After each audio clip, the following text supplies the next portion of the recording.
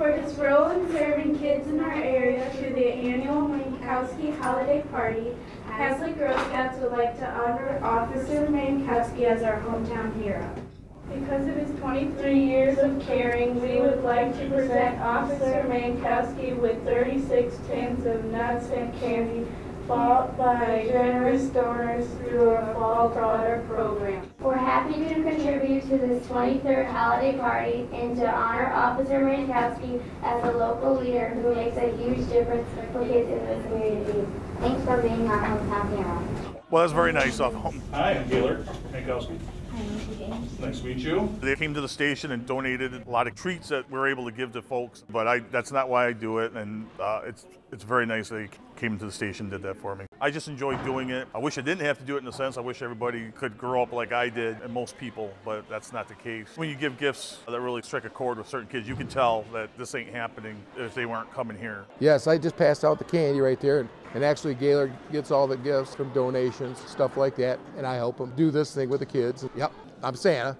Gayelord's been doing it for 22 years, and he asked me to come and do this the first year, and I've been doing it ever since. When I was a kid, my dad used to take us to an orphanage run by nuns over near Harbor Springs. Seeing my dad and my uncles and a very close-knit community in Gayelord, and seeing those guys come together and helping people of need. It's a theme that kind of runs with my dad and his uncles and my mom, and so I'm trying to carry on. When I started here, I was assigned to the 2 trailer parks next to Tom's Party Store, Denny's, and it was kind of the poorest of the poor kids. So we started doing them there in the basement of the East Lansing Inn. When Wardcliff closed, Okemos Schools was gracious enough to let us move in here to Central School. We received a lot of checks written right to the township, and well, money was still coming in today, but I would say in the area of $8,000 that was donated, of which a lot of it was grassroots. And then we have some really generous corporate sponsors as well. Jackson National Life, Walmart here in Okemos, Target, Canada Dry Distributors, Leo's Lodge, and Spagnola's. If I missed anybody, I'm sorry.